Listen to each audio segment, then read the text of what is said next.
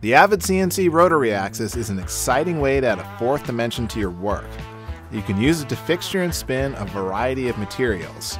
It can act as an advanced lathe or an indexer that will allow you to create interesting 3D shapes not possible on a 3-axis machine.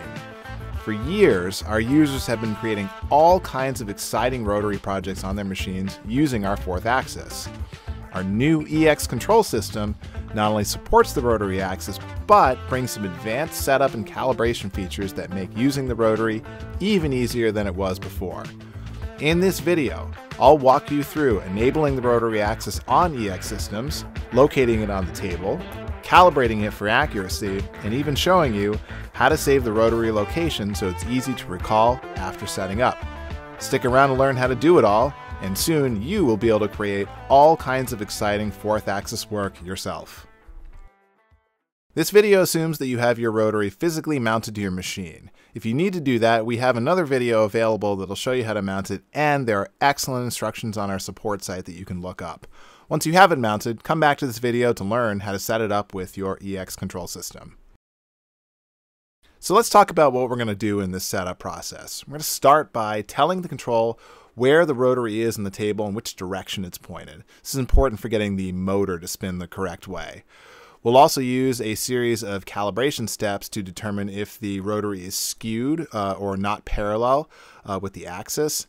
And we'll go through a guided process where you will be helped in leveling the rotary so it's parallel with your gantry. Finally, we'll locate the XYZ origin of the rotary so that you can recall it later. For our first step, we'll go into CNC 12, click on Utility menu, and then click on Acorn Wizard. After a few moments, the Acorn Wizard will load up, and in the left side, look for the Accessories menu, and then look for a selection called Rotary and Dual Use. For Dual Use mode, click the drop-down and click 3-axis with Rotary. You'll have 4 radio buttons you can choose from, and as you click the radio buttons, the graphic will update showing you where the rotary is located on the table. In particular, it's going to show you which direction the chuck is pointing. And this is important because this dictates the way that the motor will spin. So you can see that illustrated in this graphic here. In this graphic, you can see that the chuck is on the left side and the workpiece is spinning clockwise. If we reverse the chuck, we want the piece to still spin clockwise, which means in certain setups, your motor will be reversed, but your workpiece will be spinning the same direction relative to the cutting tool. So it's important to get this setting right because it simplifies your cam setups and prevents any mirrored cuts from happening. Next, we're going to want to double check that the chuck probe diameter is correct. This should be 0.630 inches in imperial and about 16 millimeters in metric. And this is the diameter of the probe that we're going to use to calibrate the location of the chuck. The next feature, unwind rotary at the start and end of a job, we recommend turning on. And what this will do is if you're doing a long rotary job that winds up the axis far past 360 degrees, this will prevent a long unwind at the beginning of the next job.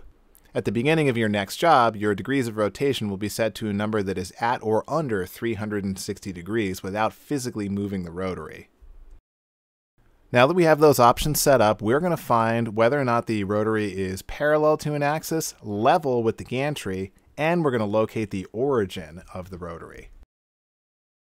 We'll determine all of this in CNC 12 by going through a series of steps that will use the touch plate and the calibration rod that came with your rotary. This will feed all of the information back into the controller and help us calculate, store, and account for the position of the rotary on your table. To start off the process in CNC 12, you're going to want to go to Set Part Zeros, click on Rotary, and then click on Spatial Calibrate. This is going to kick off the Spatial Calibrate routine. After starting the routine and going past the welcome messages, the first instruction you're going to get is to place the touch plate in the touch plate holder on the rotary and to slide that with the tailstock holder as close to the chuck as possible. So when you put the touch plate in, make sure it's firmly pressed in place and make sure the tailstock is close to the chuck like you see here. Next, you're going to get asked to put in a drill rod or calibration rod into your spindle. This should have come with your rotary kit. Make sure it's firmly installed in the spindle and ready to go. If your touch plate has a magnet, make sure it is magneted to your collet. Next, you're going to want to jog the machine so that the drill rod is above the touch plate. You can jog the tool around with your pendant or your keyboard, and what you want to do here is get that calibration rod roughly centered over the top of the plate and about an inch over the top of it. Once it's there, press cycle start and the first probing routine will commence. It's going to tap the top of the plate and then it's going to go tap the side of the plate.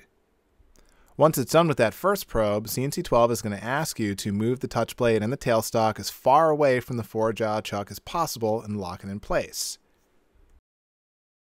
So here you can see I'm disconnecting the magnet and I'm sliding this just about as far as I can get it down opposite of the four-jaw chuck. Now you're going to get a very similar prompt from CNC 12 asking you to jog the bit or the drill rod over the top of the plate, get it roughly in the center and about an inch over the top. Make sure your magnet is connected to your collet, and once it is, go ahead and press cycle start and a very similar probing routine will take place. Once this probe is done, you're going to get a notification from CNC 12 that it's going to want to move to the middle of the rotary and do another probe. When you're ready, disconnect the magnet, press cycle start, and the machine will move to the middle. You're going to want to move the touch plate underneath the drill rod and reconnect that magnet. Then press cycle start one more time to probe the middle. So at this point in the process, the machine knows two things. It knows if the rotary is not perfectly aligned with an axis. It also knows if it's not level. Now the angle is accounted for in software, which we'll talk about more later, but in the next steps, the software is going to help you get the rotary level with your gantry. If your rotary is perfectly level, you're going to see this message. If your rotary isn't perfectly level, you're going to see this message, and you'll be guided through the process of leveling it. To start the leveling process, the machine will move down to the far end of the rotary. You're going to get a message that's going to remind you to make sure that the touch plate is underneath the drill rod and that you have your magnet connected to the collet. Then you'll be prompted to press cycle start, and the machine will take a measurement of where the touch plate currently is. It'll then tell you how high or low your rotary needs to be moved. In this case, we need to raise it about 0.09 of an inch. You'll want to make these adjustments by loosening or tightening the jack screws at the middle of the rotary and by the tailstock. You can leave the screws of the four-jaw chuck tight.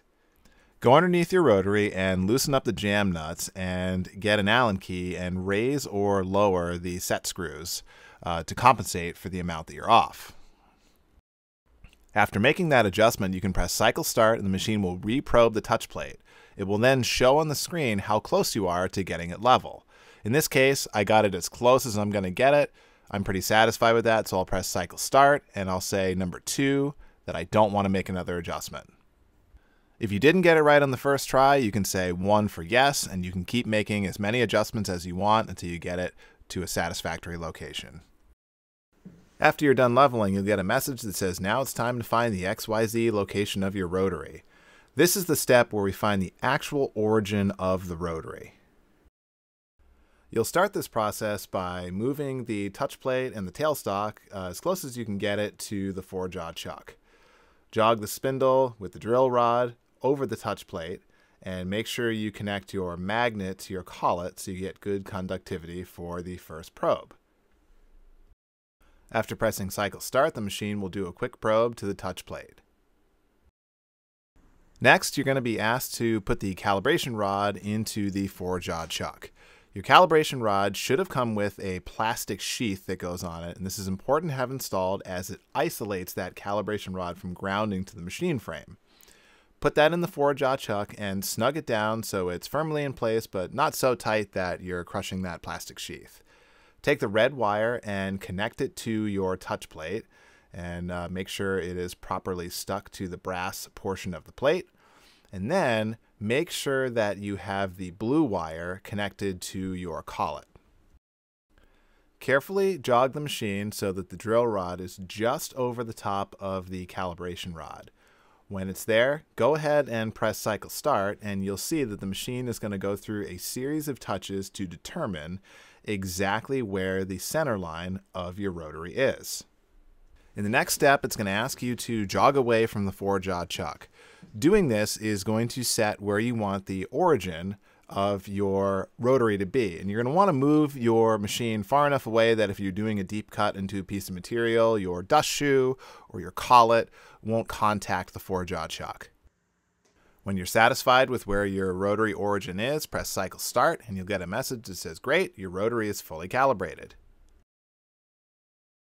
Now that you have your rotary calibrated, you can use the rotary recall feature to get your XYZ0 to your rotary origin whenever you want.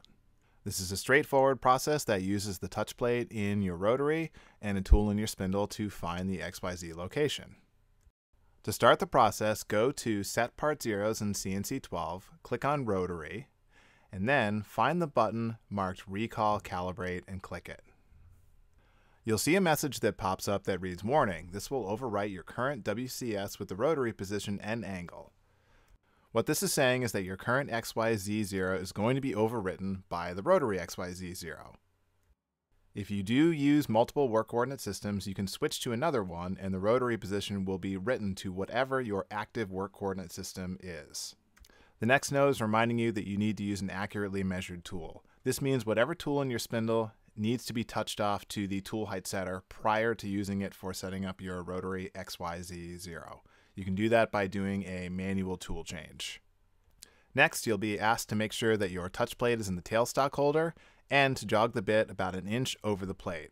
When you're there, you can go ahead to press cycle start to proceed, and you'll see the bit will touch down on the plate. And then after it's made a series of 2 touches, it will rise back up and ask you if you want to press cycle start to move to the rotary origin. Before moving, you'll also get this warning that says rotary home set, and it'll say, "Note, the Z height is set to the center line of the rotary. If you wish to zero to the surface of an object, make sure to do that before you run your job."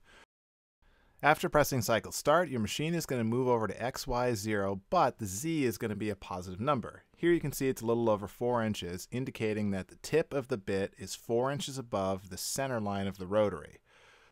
In some setups, you may get this angle indication next to your x-axis. What this means is that an angle has been applied to your coordinate system to account for your rotary not being perfectly parallel to your axis. This angle was detected during the rotary calibration. And that's it. Your rotary is now set up and ready to use. If you have any further questions, please go to our user forums or our support site. Thank you very much and happy making.